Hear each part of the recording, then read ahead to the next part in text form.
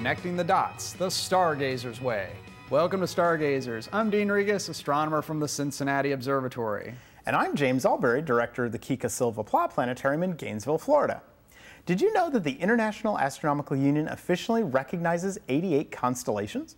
88 constellations may sound like a lot, but from where most people live, we can only see a few dozen of them. There's only one region in the world where you can see all 88 constellations. And that's the equator. During the course of the year, you can see all the constellations, and some of them are pretty strange. We're all familiar with the constellation of Ursa Major, the Great Bear, or Orion the Hunter. But did you know that from the equator and places south of it, you can see constellations representing more modern things like microscopes and furnaces? You're probably wondering who came up with all these constellations and how can we come up with our own star patterns? Well, that's the focus of this episode. As Jack Horkheimer often said, make the stars your own. So we're going to play Connect the Dots, the Stargazer's Way. Let's show you. For thousands of years, our ancestors have looked up at the night sky and wondered what it all was. Even as recently as 100 years ago, before the proliferation of street lights, if you went outside on a clear moonless night, you could see thousands of stars right from your backyard. Without a scientific understanding of what the stars actually were, many ancient cultures thought the stars were either distant campfires or even gods. Each of these points of light was fixed in position relative to the others, appearing to rise in the east and set in the west night after night. Imagine how magical, mysterious, and awesome the heavens must have seemed to our ancestors. As a person went from youth to old age, they would see the same stars in the same locations year after year, the same at age 5 as at age 50. And the sky seemed so high above them that the stars were unreachable, as if they were attached to the inside of a large bowl with us at the center.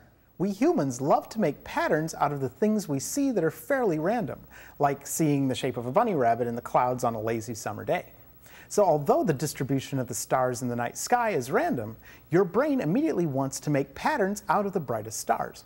So, as our ancestors spent their evenings gazing at the stars, they would play a celestial game of Connect the Dots, making patterns, both big and small, that represented objects, animals, or people. We call these patterns constellations. There are currently 88 officially recognized constellations in modern astronomy. Which constellations you can see depends on where on Earth you're observing. For example, people who live in Australia can see some of the same stars that we can see from North America, but not all of them, and vice versa. Australians can see the Southern Cross, but only a few of us in North America can. North Americans can see Ursa Major, the Great Bear, and Lyra the Harp, but New Zealanders can see Pavo the Peacock and Horologium the Clock. The only place on Earth where you can see all 88 constellations is at the equator. So, as people around the world played Connect the Dots with the stars, they would create fanciful stories about each of the constellations they created. Many of these stories were used to pass down cultural values of morality or tell stories about love, courage, or honor. As northern astronomers began visiting the southern hemisphere, they made their own constellations and named them after more modern objects and animals like microscopes and toucans. Sadly, because we have so many street lights today, many of the fainter stars are invisible from where most people live. Therefore, we have gotten out of the habit of creating new stories and new star patterns. But think of it. Next time you go out camping, do as Jack Horkheimer often said, make the stars your own.